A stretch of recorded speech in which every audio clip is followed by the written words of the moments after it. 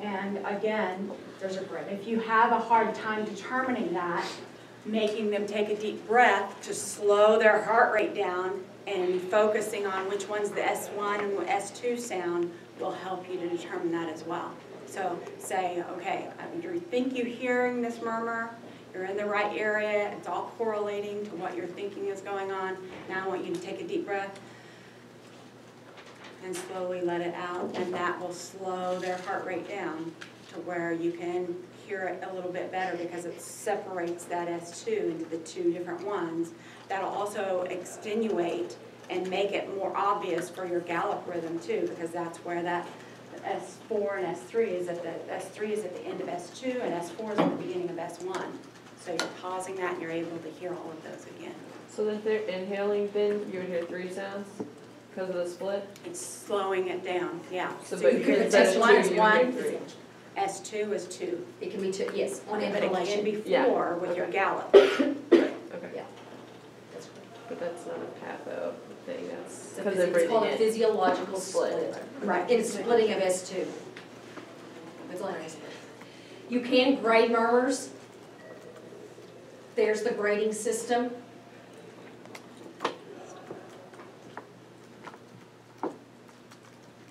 So how you would document a normal, and you've seen it a gazillion times, regular, rate and rhythm, no murmurs, clicks, rubs, or gallops appreciated. Basically what's on your, you could use what's on here. That's a normal way. If it was a murmur, you would obviously tell. Systolic murmur, heard best over the left sternal vertebra, or whatever intercostal space, grading it at a 2 out of 6. Is that cool? Your click is also known as an opening snap, and Yeah. that's what you hear with mitral valve prolapse. That's when the valves are closing, but they don't just go to close, they go back and forth. So it swings, the door swings both ways like in a saloon. That's what's going on with mitral valve prolapse. And there's a lot of little funky clicks, gallops, rubs, in cards. And once you get those diseases, you'll know what that equates to when you're like, what is a click? What is a gallop? You'll get what that means when you get those disease states. And that's actually the word you use.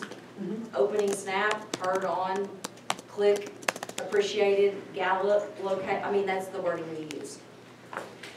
Last but not least, there are 4 special maneuvers. You're going to need to do all 4. I will tell you there are 2 SPs, Rose and Joy, that cannot squat. And this is something you need to be mindful of, because if you have an elderly patient, I mean, it's kind of hard for some people to do this, right? So they are going to tell you, see, I want you to have a curveball here. They're going to tell you, I'm sorry, I can't squat. So what you're going to need to do is just say, okay, well, what I would do is I would make you squat for 10, 15 seconds. You just verbally say it to them and you're totally cool. You just pause. So squatting, you listen over the area. So special tests again, like in pulmonic, like in the pulm section, you don't do these every time. You do these if you appreciated a murmur or something funky and you're like, I need to hone in on this or do some tests to piece it out to see if something's going on. That's when you would do these. So squatting, you listen over the area where the murmur was heard with patient squatting for 15 seconds. And it's a full 15 seconds. So if you have to do the 1 Mississippi, 2 Mississippi, do it. Because people are like, why? And you're done. Stand up. Not going to work. Have them squat for 15 seconds. And you're listening. So wherever you hear the murmur, you're placing the stethoscope and you're like doing this. You got it on their heart and they're doing this and you got it placed there. There is an instance, I had this on my boards, this was a board question. A hypertrophic cardiomyopathy has a specific murmur with it. It's the one funky one that changes or does the opposite of what most murmurs do with valsalving, standing, and squatting. And it tells it right there what it does. I didn't even finish it out. You have them squat for 15 seconds. Then you have them stand and listen in the same area for 15 seconds. With HCM, the murmur decreases when they squat.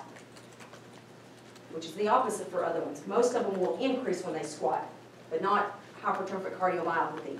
And you understand that disease process to know why that is. I'm not gonna get into that. And then when they stand, the murmur increases, as where most murmurs go away. So that's how a way to know, I think this is hypertrophic cardiomyopathy.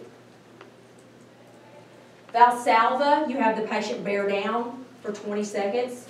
It's a long time, actually. 20 seconds is a long time. So valsalving, say it's like you're going to have a bowel movement. You can have them put their finger in their mouth, and that's one way I make my patients do, because they're like, what do you mean? What does that even mean? I just make them put their finger and blow. But you get 20 seconds of that, makes any person dizzy. You would have your stethoscope over the place of the murmur that you thought you heard. The murmur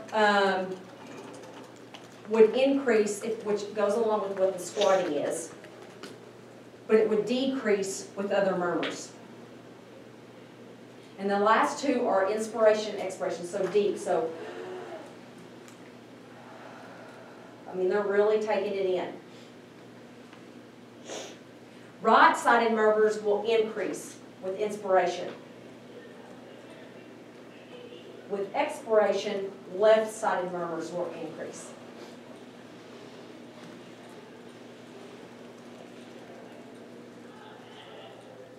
The last bullet point would go with Rosenhill. You can actually still do it in certain instances.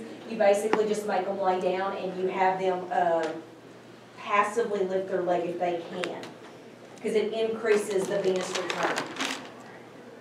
But for the SP, don't do it. Just say, I would have done this.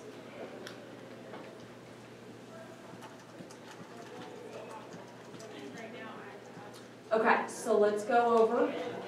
Any questions? Any questions? Did you guys hear anything weird on each other? Yeah. Let us know. 33% of adult females will have a mitral valve prolapse, so some of you are having. So let's go over there and we'll cut down your visit slot to 15 minutes. Last time people did not take the whole time. I thought you said you drive. Well, I just don't want you to be, you can do it if you want, but I don't want you to be, not get the full experience. They have time. If you want to, you can. Okay, let's go over there, guys.